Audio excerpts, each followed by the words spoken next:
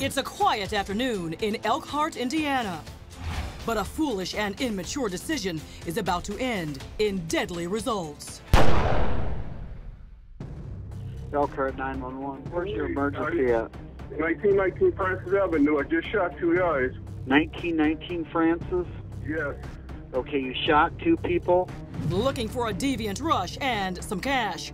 4 friends break into a house thinking no one is home. Inside, chaos erupts.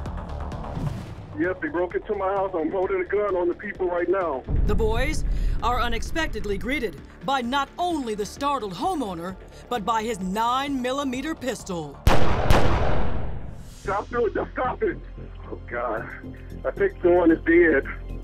Please hurry up. It wouldn't matter how fast cops arrived. One young man was already dead, another wounded. But it was only the beginning, because in an unexpected legal twist, it would be the young boys charged and convicted for murder, though they never pulled the trigger. The tragic story all begins with typical teenage friendships and a typical teenage desire for trouble. 16-year-old Blake Lehman hung out with kids mostly from the neighborhood. 16-year-old Jose, 17-year-old Levi, 18-year-old Anthony, and 21-year-old Denzel. The boys would hang out after school. Levi just was around a lot more. Him and Blake were real close. The autumn day with the boys started like any other. When Blake got home from school that day early in October, Levi came over. Blake and Levi went down the street and met up with Anthony and Denzel at Jose's house. And like teenagers, with too much idle time on their hands, they came up with a less than stellar plan.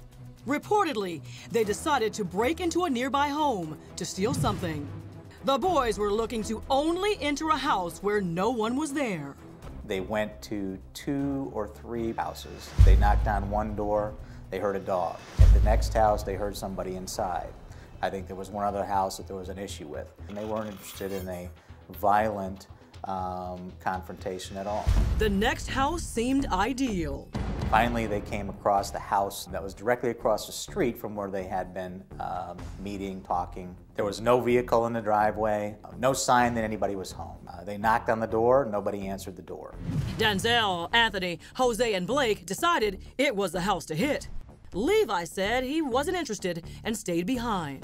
Evidence was that Denzel Johnson led the group to the house, kicked in the door, and entered first.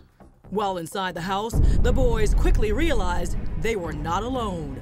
The homeowner, 54-year-old Rodney Scott, was home, upstairs sleeping. When he woke, it was to the horror of a house full of intruders. Things were about to go horribly wrong. At some point, Mr. Scott heard something downstairs. He immediately went for his gun, charged down the stairs, and began shooting. With a hail of bullets coming at them and fear for their lives, the boys ran for cover. Anthony ran out the back door, and the 3 other boys ran into the downstairs bedroom closet. There was evidence the bullet may have been shot into the closet and struck Denzel while they were already in there hiding. Nevertheless, Blake was shot in the leg, and Denzel sadly died within minutes of being shot. Homeowner Rodney Scott called 911. I just shot 2 guys. Are they in the house? Yes, they're in the house right now. They're in the closet. Okay. Hurry up, please. Okay, don't hang up. What's your name? Rodney Scott. Rodney? Yeah. Rodney, put the gun down, okay? Don't move, brother. Okay. Rodney? Get back. Rodney. Get back. Brother, ain't you from across the street? Brother, I think you are. Reportedly, as cops arrived, Jose jumped out of the closed bedroom window and ran. He was caught and arrested soon after. At the station, Jose named the others involved. A warrant was put out for Anthony's arrest and eventually Levi's. The scene here on Francis Avenue was complete and utter chaos. The nearby schools were on lockdown. Rodney Scott's house was cordoned off. The neighborhood as they knew it would be forever changed. Blake's mom, Angie, said when she heard there had been a shooting on the block, she called Blake several times, but got no answer. I thought my son was dead. Then she got a call saying Blake had been treated at the hospital for a gunshot wound to the leg. What she heard next shocked her more. He had also been booked into the city jail. When she arrived, it got worse. They came out there and told me he was being charged with murder. Of course, I lost it, was instantly sick. A murder charge? No way. You know, it's like, how? When Angie was finally able to talk with Blake 2 days later, he told her about his heartbreaking last moments with Denzel. The boys were in the closet together when Denzel took his last breath. He said, all I could do is just hold him, Mom. I know when the police arrived, Blake was like, I'm sorry. Like he was apologizing right away.